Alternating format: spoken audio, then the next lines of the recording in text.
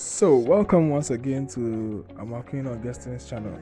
Today we are going to learn on how to create a split screen on our various Android devices from Android 9 and above. Today I'm using a Samsung Galaxy A28 series to set example. Now it's quite easy. If you are using an Android 9 and above and it's updated to the latest version, all you need to do is choose a particular app which you want to split screen between your screens to use.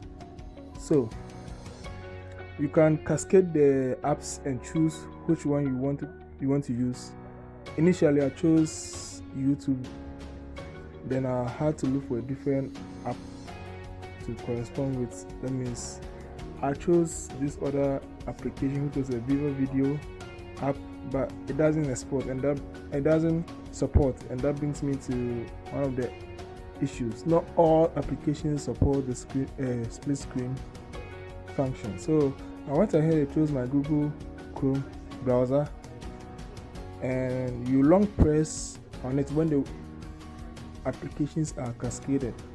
When you long press, you get your options, then you choose your split screen among the various options. Then you go ahead to choose another application so that one can be at the top and one can be at the bottom.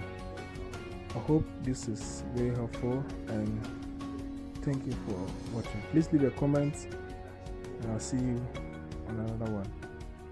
Bye.